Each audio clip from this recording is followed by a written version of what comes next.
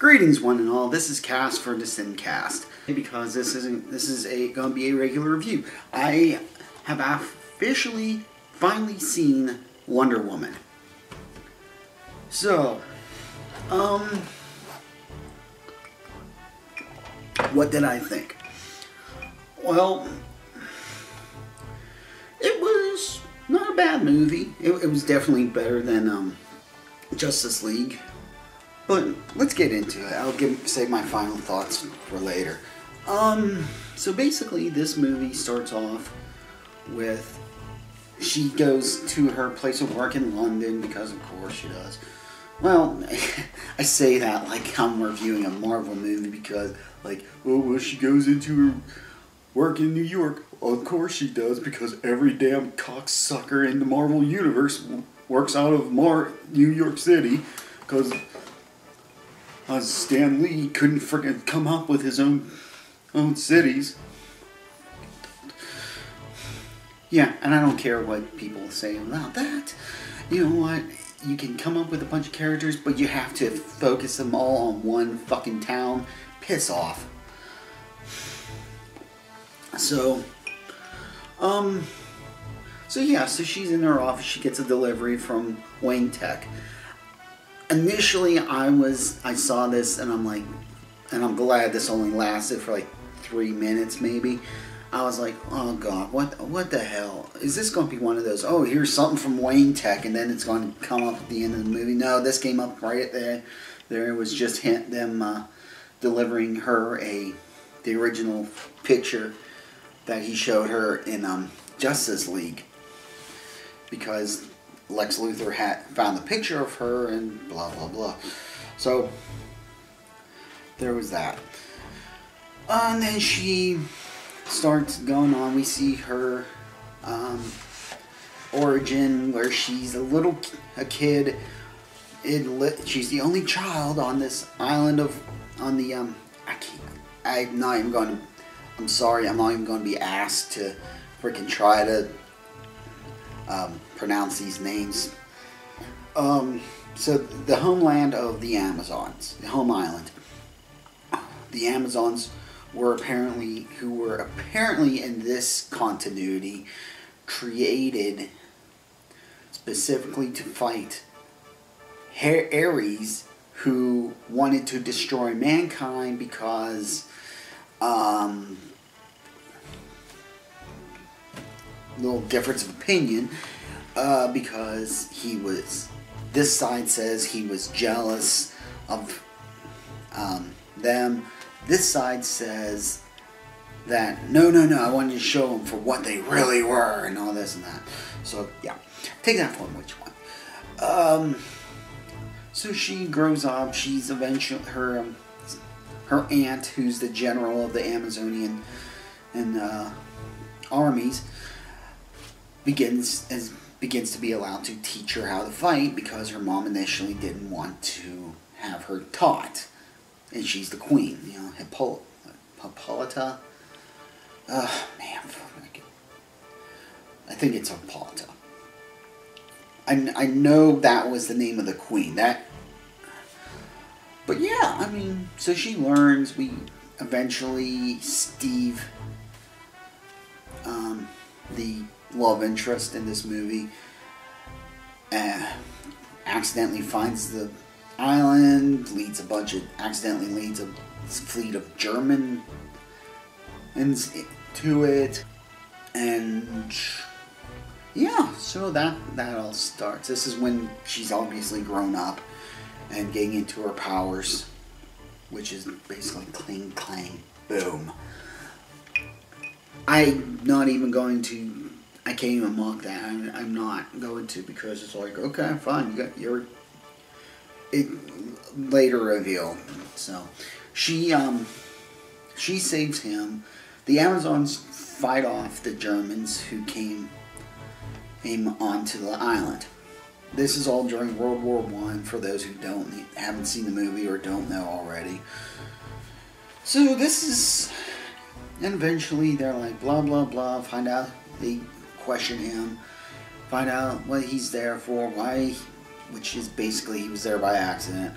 What is he? He's a spy for British intelligence. Blah, blah, blah, blah, blah, blah, blah, blah, blah. She and Diana, Wonder Woman, if you want to go there, takes him and goes to Europe to fight the war and stop Ares. Now, once they get into, so this basically goes into the second act. So they're in Europe. There's shenanigans, a fish out of water story where she's amazed by everything. She calls London ugly, which, considering we're still in the, unfortunately, still in the, I can't even lie. This gray, everything having to be gray. It's not. It's not an art style anymore, assholes. It's not an art style, Hollyweird. It's not. Stop it. Stop with the grays. Now everything's got to be gray and done and boring. It's really. If there was one thing that I will go. I get why they did it, because what it comes down to is it's a war film, and I think it fits the scene better than when they did it than how they did Captain America, where it's like, yeah, Captain America. It's like they show Captain America, it's always bright and colorful the whole damn way. It's, wow, I kind of actually like that movie less now. Huh. Doesn't make me hate Red Skull. Red Skull's still my favorite villain there. I'll get into stuff like that later on. But it's, anyway. So they're in London. They're doing the whole fish out of water, as I said. She's mad at him because he's not just flat out taking her to the front lines. And he's like, no, I need to do this first, and then we can get up there. So they do that. They then take the thing. They go into the office because this is a and this is where I'm sure a lot of the is gone we usually get, which apparently it didn't. But I think that fortunately this movie came out before that whole crap hit the fan. Because yes, for that time, if there was a woman in a military operation meeting or something like that, yeah, they probably would have gone a little bit like, oh my god, which I'm like, okay, yeah. Very point on there. So anyway, so they all freak out because, oh no, you brought a woman in, and then one of Steve's superiors, after they get out of the thing, is yelling at him because, how dare you bring this? And he's like, I have this information. I don't care about the information. He's like, anyway, so eventually not sure if he's the minister or what he is, but he comes over. He's like, no, this is cool, great. I'm glad you shouldn't have done it, but I'm glad like you did it because I actually got a word in. So yeah, we got that. So they go to a bar, despite the fact that they're told, no, you're not going to do this. We forbid it. You're not going to the front line. They go collect some guys, a Scotsman who's pretty much a drunk, and wants to be a singer. So it's like, okay, there's one. Another guy. I'm not sure if they want. You call them Hindus or something. Or what? So.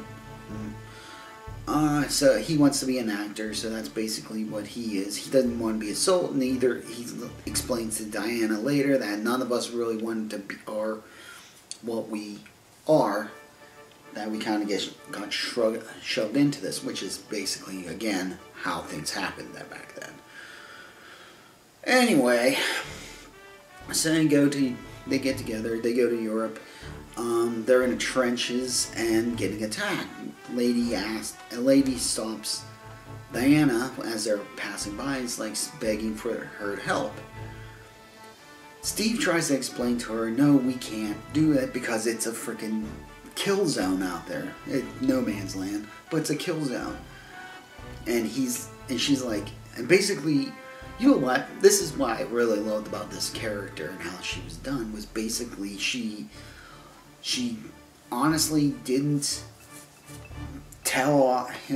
call them names and stuff. She basically said, and okay, fuck you, and then she went and did it. She didn't undermine them. This was great. I don't know why Marvel didn't do this with like Captain Marvel. Why didn't you guys do this? Because Wonder Woman was a lot better than that. It was a lot more fun to watch. A lot more made me think and stuff. But no, Marvel's got a formula. They got to follow where it's CGI fuckery. And there was CGI in this. I admit there was basically, but it was like in the background. It wasn't in your face kind of. It wasn't an in-your-face kind of CGI, which Marvel just loves to death to do. Everything's in-your-face CGI. DC, this movie, really subtle and only brought out the CGI when it would help enhance the thing. Marvel, in your face! Here it is! Here's a shitty purple guy that wants with a glove that wants to destroy everything. In your face! And let's screw it. It's a Disney thing now, too. So, they didn't do that in this movie.